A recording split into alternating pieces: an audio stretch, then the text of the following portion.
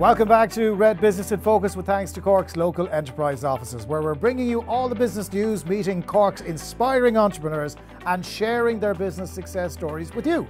And this week we've got JP Simpson from Big Man Modular joining us on the programme. JP launched the business, formerly known as Big Man Tiny Homes, back in 2018, having seen people's attitudes towards homes and their lifestyles changing. Wanted to make an impact and deliver the highest quality and efficient homes to meet every customer's needs. JP and his team are doing just that. JP, how are you? I'm very well, thanks. I am genuinely intrigued as to the name of the business, which we're going to get to in a minute. But tell me, if you can, in 30 seconds, what you do. Well, we, in essence, design, get you planning and build you your house in our workshop. Deliver to the site, finished. And once we get the materials, to delivering on site about 6 weeks. And we'd be on site for about a day, 2 days max. That's it? That's it. Nothing more or less complicated than Nothing more or less complicated than that. We'll take the complication out of it for you. By the sounds of it, you do. So you can deliver a home in 6 weeks. We can deliver a home. Once we have the materials in the workshop, we can deliver a home in 6 weeks. Right, let's roll it back. How did you get into this? I'm building most of my life, 25 years building. I've done a lot of work abroad, from mansions of houses on Nantucket to a lot of disaster relief construction. And it was through disaster relief construction we got into the modular side of stuff, where hospitals would have been set up in 40-foot containers. So whole operation theatres, wards, everything that kind of stuff all put together. So when I came back from that, it was in the middle of the downturn, and tiny homes was a big fad, was a movement, and people just didn't have the money to actually build a full-size house. So we started with the tiny homes, and then that developed into the modular homes. Right. You have to explain the big man part to me now. The big man it's always been my nickname. I used to be a lot bigger. I used to be about 19, 20 stone a few years back. And then, so hence the name was always Big Man Tiny Homes, and it was just a play on the big and the tiny. So it was a bit of fun, a bit of me in it. Well, it grew as a result of that. Yeah. Yeah. Modular had a bit of a bad reputation for a while, didn't it? It did. And that's our biggest battle, is fighting that 70s, people remember the 70s modular house that was just, you'd shake the walls and the whole place would move. Kids went to school in prefabs. Exactly. And the prefabs weren't of a durable quality. They weren't. Yeah. So all our units are minimum of passive. And to give you a few figures, I live in a 600 square foot unit. I'm heating it for €80 a year. And I'm running it on €250 a year of electricity at today's prices. That's pretty impressive. It's very good. So an average house, 1,000 square foot, 1,200 square foot house, your yearly running cost will be between €400 and €600.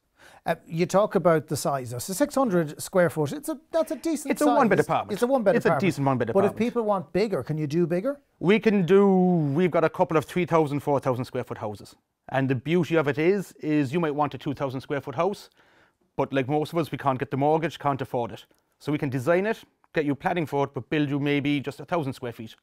And in a couple of years' time, when the money comes available, or kids, we can just drop in the other module and we, again, be on site for a day, and all of a sudden you have 2 more bedrooms and a bathroom or living quarters or whatever you need. You're making it sound like my young fella sitting at home putting Lego together. It is giant Lego. Is it giant Lego? Literally, it's Lego blocks that are 12 metres by 4 metres. Are you living the dream, JP? Are you actually living out your childhood making Lego houses? It is really, like, I mean, just building blocks.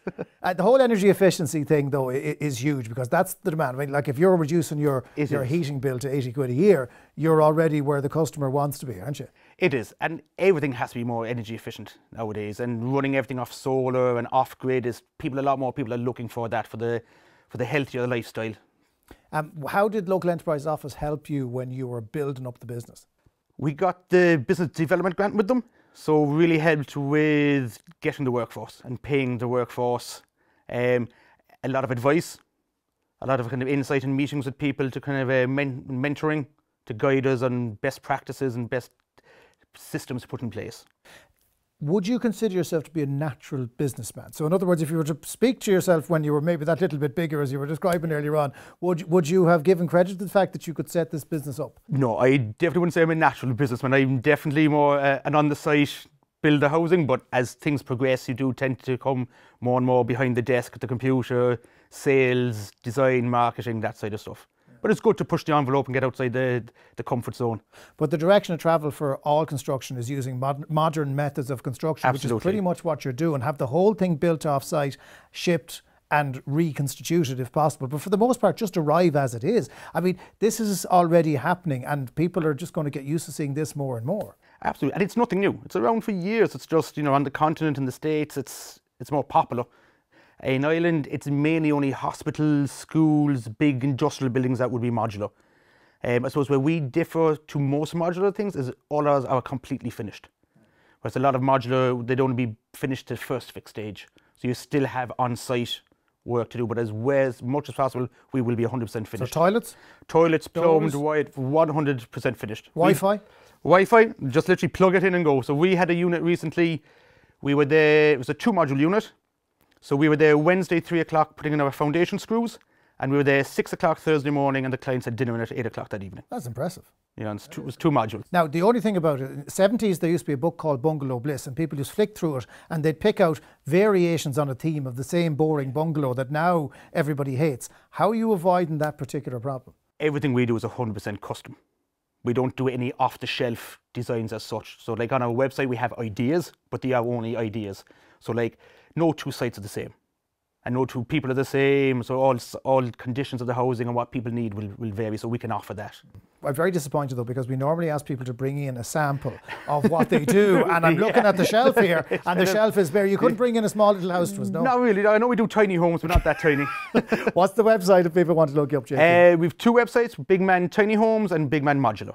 Okay, you can have a look at either of those at JP Simpson. Thank you so much for joining us. Appreciate it. Thank you. That's it for this week on Red Business in Focus. Make sure you join us on next week's episode, where we'll be talking to David Walsh of Smart Routes. Smart Routes is a solution for delivery management by saving logistics teams time and money by planning and optimising delivery routes in an effort to reduce carbon emissions. Looking forward to hearing all about their exciting plans to reduce the carbon footprint of companies from David next week. But until then, from everyone on Red Business in Focus, with thanks to Cork's local enterprise offices, thanks for watching.